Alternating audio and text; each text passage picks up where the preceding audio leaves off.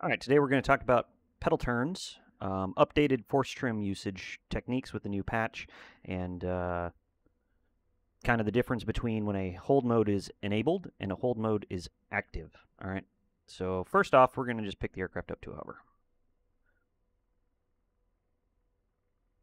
All right, one more left pedal, a little bit more left cyclic here, just coming on up, coming on up. Aircraft is light. All right, cool trim, and we'll maintain that position.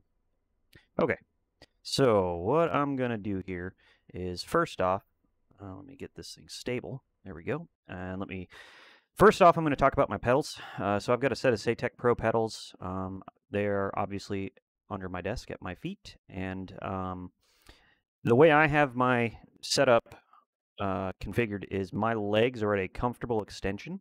And I have the ability to, just with my toes, basically, put in that forward or the right amount of pedal, right? So I'm constantly keeping my heels planted, and I'm just kind of shifting my feet forward and backwards, right? And that's just and I just use my toes to kind of manage my pedals, all right? So I've adjusted my dead zone from 6 down to 3, set my saturation Y to back to 100 from, I think it was 80 or 90 the last time, I can't remember. My curve is down to 5 from 10, and that's kind of what I'm rolling with now. I find that works pretty good for me. With regards to getting the breakout values going for the heading hold, disabling the heading hold.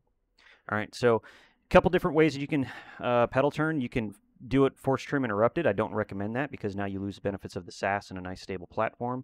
The other way that you can do it is you can just apply pedal just apply pedal in the direction until you exceed the breakout values and start a nice turn.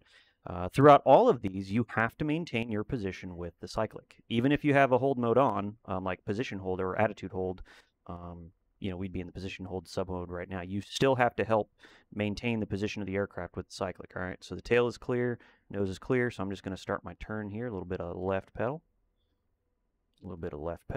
maybe. There we go. All right, maintaining my position, little pressure, counter pressure on the pedals to maintain a nice constant rate of turn.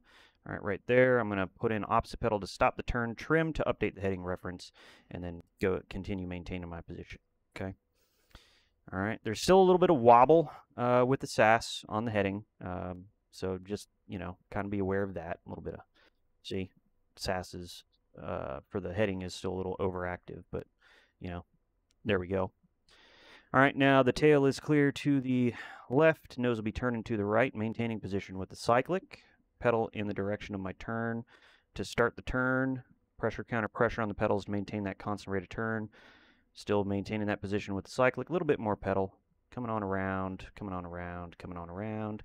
Once I get to my desired direction, opposite pedal to stop the turn, trim, update the heading reference, and maintain that position. All right, so there we go. So now one of the cool things that we can do, and here I'll go ahead and press and hold that force trim interrupted. So force trim is interrupted now, and I can hover the aircraft just fine here.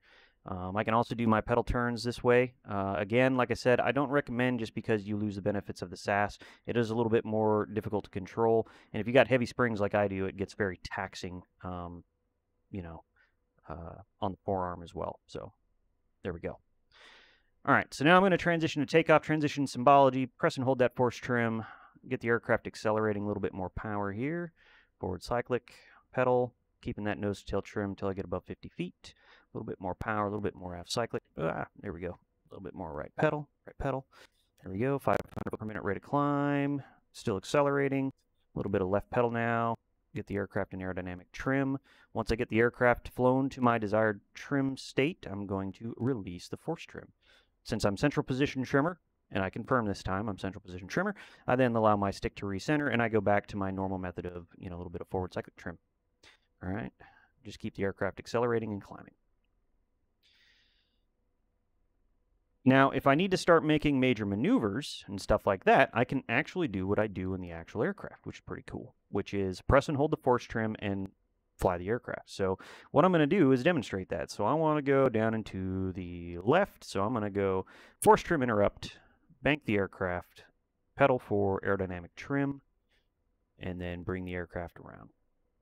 All right, so I'm force trim interrupted. This is the way. This is how you should be doing this. All right. The aircraft is stable enough now where we can do that. So There you go. A little bit of aft cyclic now. I'm going to place the aircraft in aerodynamic trim, velocity vector straight up and down that 12 o'clock probe.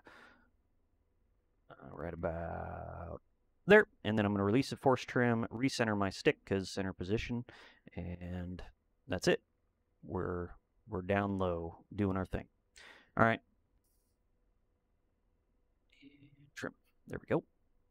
All right. So then again, if I need to make a major maneuver, interrupt the force trim. Since I'm down low, I'm going to aft cyclic, a little bit of right cyclic now because I'm turning to the right.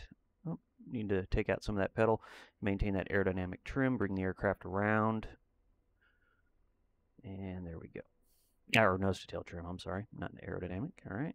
And then I'm still force trim interrupted, just, doing my thing, maneuvering and flying the aircraft. All right. So this is the way. Coming on around. I'm going to climb up in altitude just a little bit here. All right, so there we go. That's the one major change. Prior to this, in my last trim video, I was not interrupting the force trim when maneuvering because it just made the aircraft a little too unstable. Now you can, and you absolutely should. So I'm going to place the aircraft back in aerodynamic trim, continue my climb. All right, and still force trim interrupted now that I've got the aircraft more or less where I want it in aerodynamic trim, level 90 knots, or 90 knot attitude with that slight climb in, that's fine. Now I'll release force trim, recenter my stick, and continue the climb. Okay, a little bit of left cyclic trim. So now that I've got everything I've done the major muscle movements, so basically this is reinforcing. If I'm making a major muscle movement, or a major flight control input, I should say, then I'm going to press and hold the force trim interrupted until I'm done with that movement, and then I go back to making small incremental adjustments. So a little bit of left cyclic trim, a little bit of left pedal, and trim. Okay, so I go back to that. Now, hold modes. We've flown the aircraft to a trimmed position by holding that force trim interrupted during our maneuvers and all that kind of fun stuff, right? And now what I want to do is I want to bring those hold modes on. So I'm going to just kind of re-trim just a little bit of right cyclic, right pedal, trim. There we go. Now I'm going to enable the attitude hold.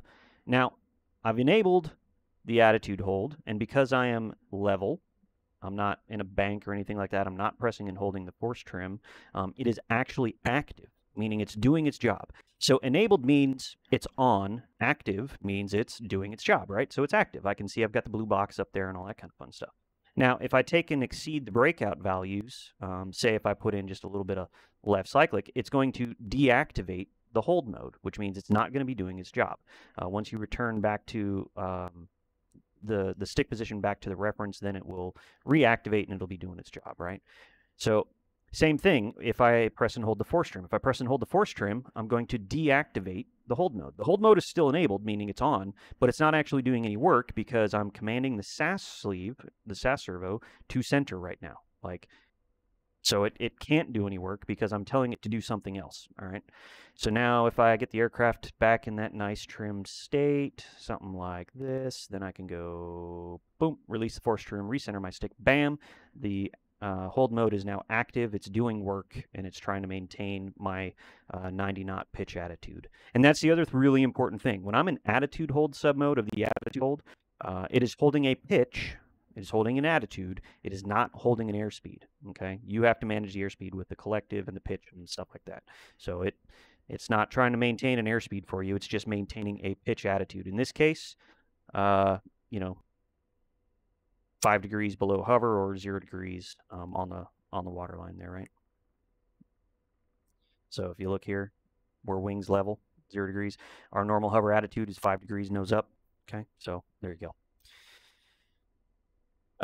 So same thing here. If I want to maneuver the aircraft and I've got the holds on, press and hold the force trim, bank the aircraft in the desired direction, do your maneuvers. All right. This is that whole flying the aircraft to a trimmed state. That's what that statement, more or less means. All right, cool. I've done my little maneuver. Let's get the aircraft back where I want it. So wings level in trim with a level VSI right about there, and release the force trim. Heading hold is now going to activate. It's going to have the full authority that it's supposed to have, and it's going to do work for you. So there you go. hopefully this this makes sense. This makes it a little bit more, a little easier to fly the aircraft now as well, I think. And hopefully it'll help you all out. Have a good one.